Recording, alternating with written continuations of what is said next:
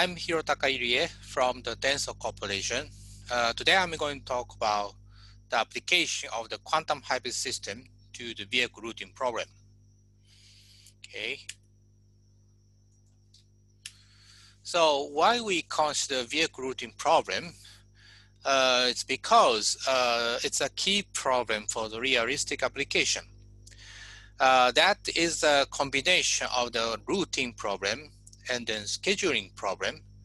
So both two are very important. So we can combine and then create a more realistic problem. And also we can also make it more difficult. So vehicle routing problem can represent many different kinds of application. So that's important. So we consider VRP.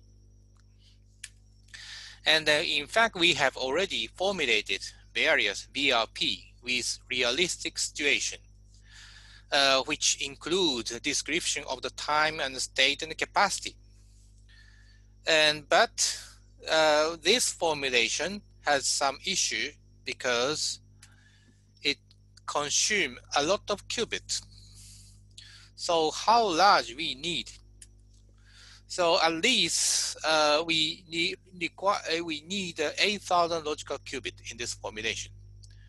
For example, last year there was a nice workshop called the QTOP, and I gave a talk and say that at least it requires 8,000 logical qubits. So that's why we are interested in the quantum hybrid system. So that's related to our today's talk. Okay, then the other issue comes up. That is the large-scale solvability of the QUBO formulation. For example, somebody say that QUBO formulation or Eisen model is not good at solving the routing. That comes from the observation in solving the traveling salesperson problem. If we naively implement the QUBO formulation, then solve it, then you will see the random routes. So these are maybe called random routes. So it's random. So maybe this route are not very optimized. So maybe we can use another solver. But we wish to extract some useful information from these kinds of route optimization problem. Then what we should do is improve the precision. If we have a very high precision quantum or Eisen solver, QUBO solver, then this can be resolved. That's one thing.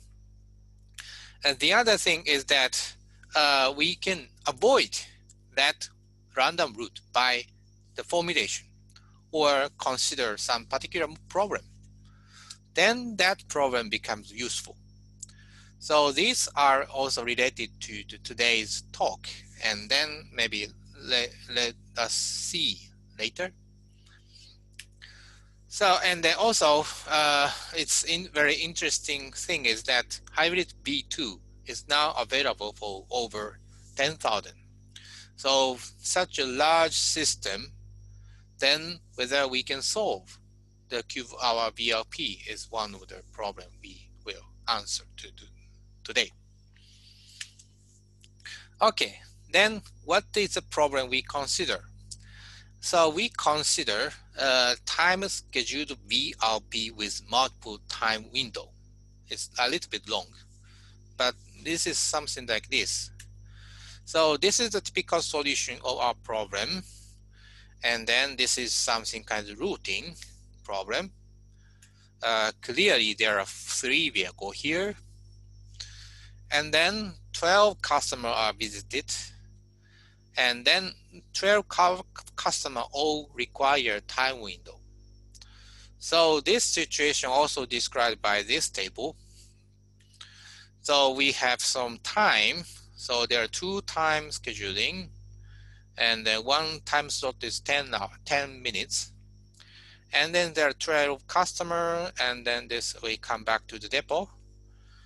And then this box with cross means forbidden time. So we should arrive the customer avoiding that forbidden time. That is the meaning of the multiple time window. And then avoiding that forbidden time, we should find a good routing. So that's very difficult problem, but we are going to solve it by using quantum hybrid system. Okay. So how to formulate this by the QUBO formulation? But let's first focus on the TSP, because TSP is the simplest case of the VRP. So the conventional TSP is known, and we can find in the Lucas paper. So given by this, we can introduce the QUBO variable in this table form. And the X direction is the city, and the Y direction is time step. And then this is counting the first arrival, second arrival, something like that. And then we have Hamiltonian. And then this term represents the term which generate the Hamilton path. So we first generate the Hamilton path, and we assign the cost, and then solve the TSP. And then for the later convenience, let's see this Hamilton path configuration in this table. That we can say this is n-look configuration. This is consistent with the n-look movement. So this look cannot hit other look. That's the n-look configuration. And then we have a cost. Okay, so this is conventional TSP. And then, but we would like to describe the time. But here we say time step, first arrival, second arrival. This cannot be the time. Why? Because, for example, if we have a customer which is far from the other, then travel to that customer will take a time. But for this description, this travel will count one step. So miss the time description. So in order to describe the time, we should introduce the timetable, not this type. But in order to describe this, this cannot be captured by the Hamilton path formulation here. For example, if you look at this form configuration, every QUBO in this horizontal direction is 0, but this term requires that some of them should be 1. So it is inconsistent. So we should replace this term, Hamilton path term. So what we should do is that first replace this Hamilton path term, and then second, we introduce the jump in this timetable. Okay? Okay, then first we replace the Hamilton path term. So we can expand this term. This is expansion. Then you will see that this interaction term represents n-look penalty. So we have n-look move, but if break that n-look configuration, there appear the penalty term. So that's come from here. And then this last term with negative sign, this is the term which generates the pop-up tendency. If we say the pop-up, that means x variable tends to be 1. If we don't have this term, every x becomes 0. That is a ground state. But because of this term, we have a non-trivial configuration, non-trivial n-look configuration. So this is important, but we will not use this term. Otherwise, we have a cost and introduce the negative shift of the cost. Okay, total shift of the cost doesn't change the system. Okay, so this is allowed. So this also play a similar role to this term. So we use this term. So this is our negative sheet formulation with TSP. And then we have negative term, positive term. So we have some balance condition. That is the here. Next, we introduce a jump. So in the conventional TSP formulation, cost is put in the one step forward. So here we have some row, one step forward row has interaction. So this is the way we introduce the cost in the conventional TSP. But in our case, we are describing the time. Travel from one city to the other will take a time, will consume some time slot. So we first introduce the penalty for the early arrival. If we have one here, then we cannot put one here because that means early arrival, earlier than we expected. So we introduce a penalty to describe this one. And then on-time configuration, on-time arrival for the configuration for the on-time expected time configuration, we put the cost. So this is our formulation. So this is detail, but we also input the information of the time duration matrix, which describe how many time we take. Okay. So this is the time scheduled TSP we propose. And the VRP, we introduce this this TSP table multiple time. So we introduce multiple TSP table. That is a VRP. So this is a VRP. Okay. Then what is the result of the beta test? So this is the first trial. 5 vehicle, 25 customer, 10 time slot, 2 minutes, 2 hours. So it's almost 800 logical qubit. Okay, I use a hybrid V2. Next, maybe double, 2000. Okay, 5 vehicle, 35 customer or something like that. Okay, but we can make it more. And how large we can get? This is the largest, 44,000 logical qubit. And then solution looks okay. That means we don't have any random root configuration, not indicating the random root. So it's very non-trivial solution we can obtain. So this is the 12 vehicle, 160 customer, and 29 time slot. That is 5 hours almost. That in fact very huge, but we can obtain a solution. And unfortunately, we missed the customer code 101 here.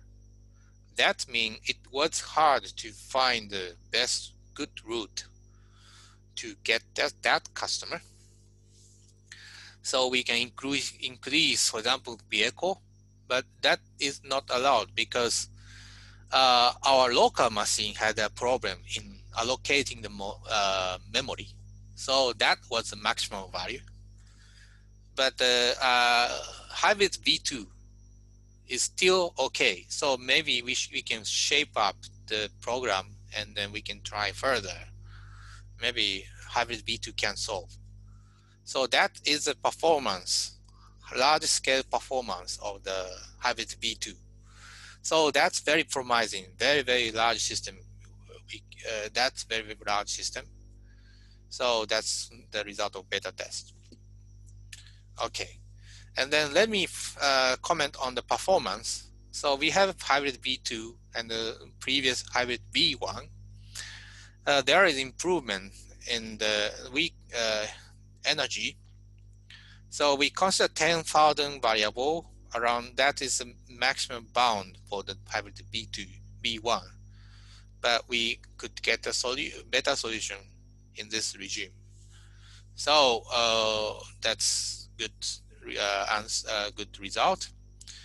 And the hybrid V1 maybe it show a little bit a random route, but here hybrid V2 is okay. So that's our result. Okay, then next step is how do we go further?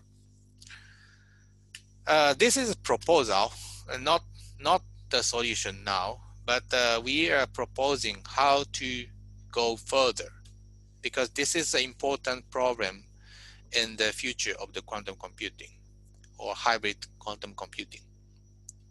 So our question is, how is the effective classical quantum hybrid system? So here is we have a computational time, objective function to maximize, and here's the optimum. And then this is the typical trend of the classical based computation. So we can reach this solution by classical mean, but it's not really easy to get the optimum. Usually, for example, some classical solver is very powerful, that means, or very fast, that means the early speed is very fast, but it doesn't guarantee that it can get the ground state. That's always the issue in the classical computation. But quantum computation, maybe we expect to break that limit.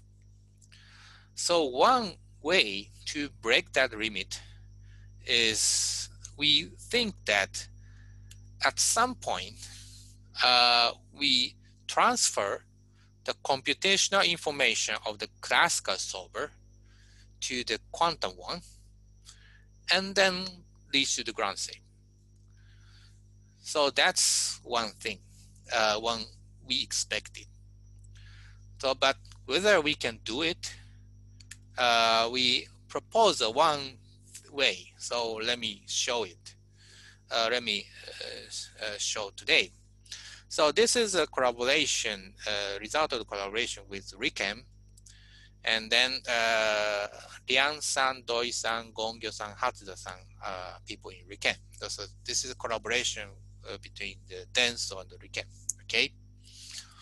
And then our way is something like this.